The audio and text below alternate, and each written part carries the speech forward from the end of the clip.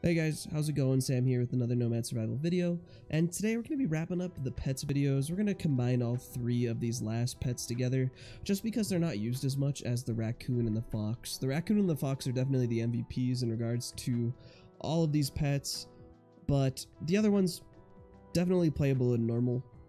But if you're going for like a high gemstone run, or maybe say you're farming for coins, or you want to make your life a little bit easier, fox and raccoon, definitely the strongest. But anyways, I'm gonna start with the cat.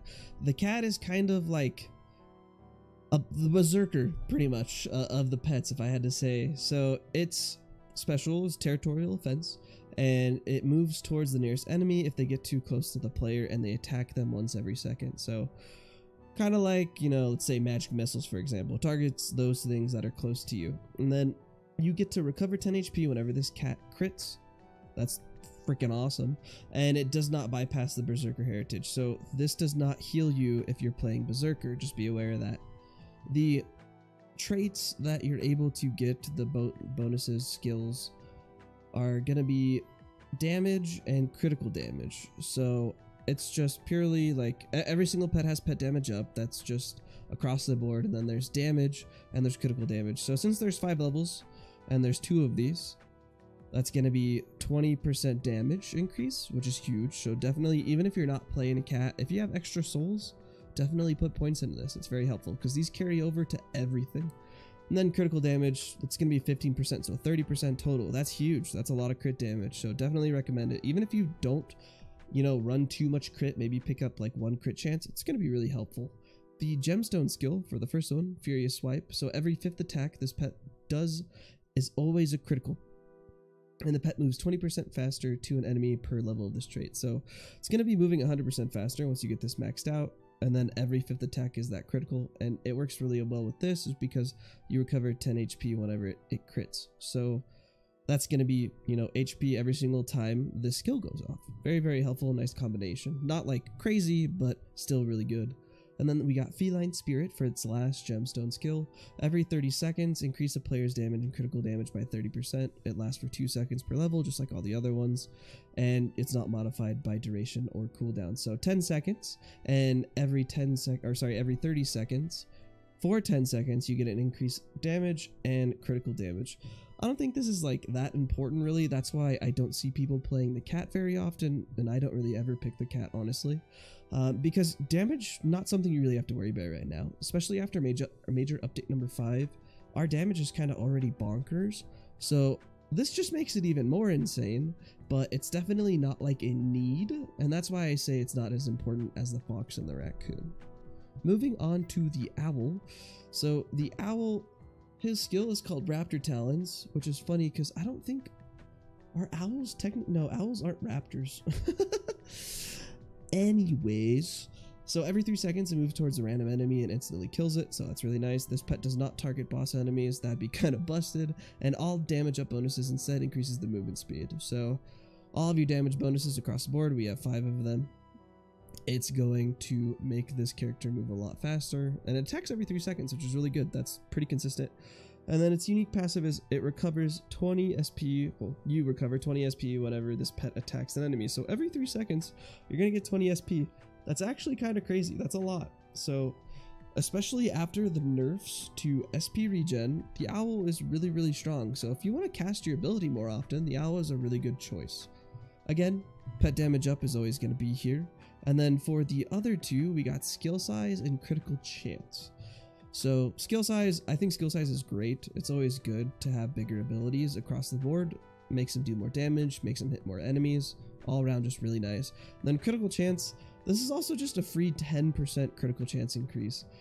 So definitely put points into this if you have extra souls. It's very, very important. And then skill size, just again, if you have extra souls, put points into these. It's so, so helpful. Moving on to the first gemstone, we have Watch and Learn. Whenever the player instantly kills an enemy, the attack of this pet is refreshed. This pet moves 20% faster to an enemy per level of this trait, so it's going to be 100% once you get it maxed out. Now, the owl works really, really well with the cultist. The cultist obviously instantly kills enemies with its weapon skill, so that's going to work in great combination with this.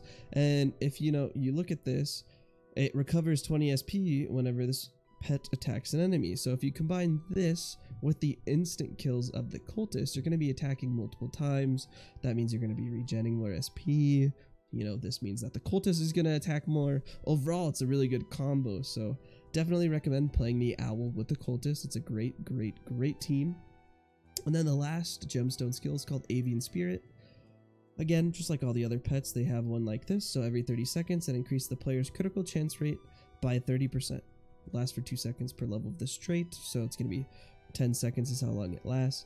This one, not that insane. I mean, if you do level up crit chance in game, this is going to push you to about, I think, 100% actually when this is going off.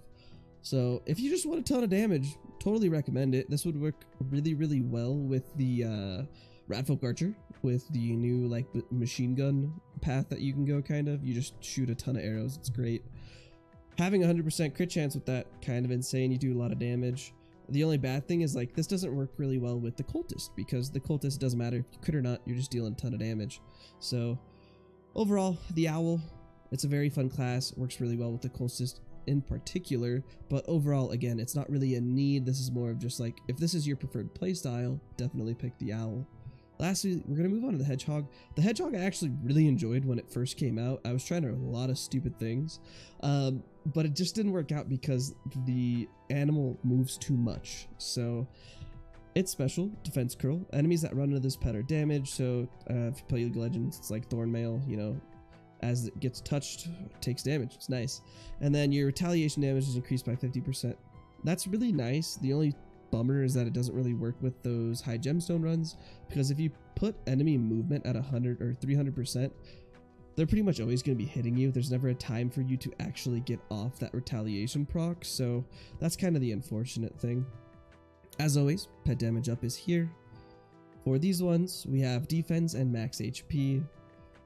So defense just +1 and max HP +5%. So I mean, this is a 50% HP increase once you combine both of these, and then this is a 10 defense increase, which is huge, by the way. So I would say out of, you know, the cat and the owl and the hedgehog, the first one I would put into is the hedgehog. That's just purely because I'm a more defensive player. I think living longer is more important than doing damage, because if you die, you don't get to do damage anymore. So living is a little bit more important. However, I mean, obviously if you do more damage, nothing hits you. So however your playstyle is, definitely go in that direction.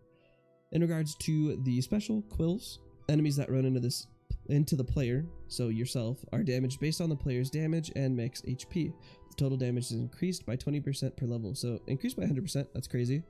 And anything that runs into you is damaged based on your damage as well as your max HP. So this works really well in combination with the knight, as you're just obviously piling everything onto you.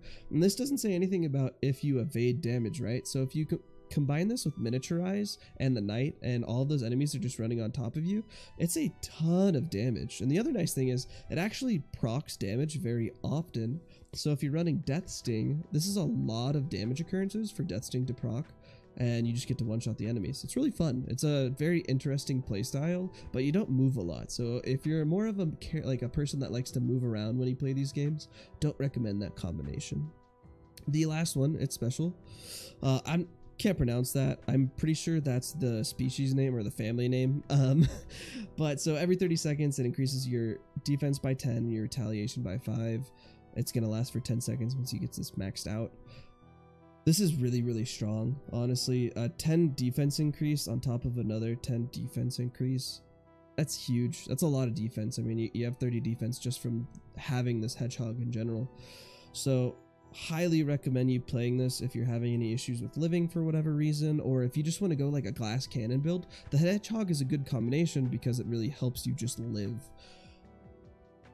Lastly, just kind of the most important thing with pets in general is if you ever have extra souls and you ever have extra gemstones, make sure that you're leveling these guys up.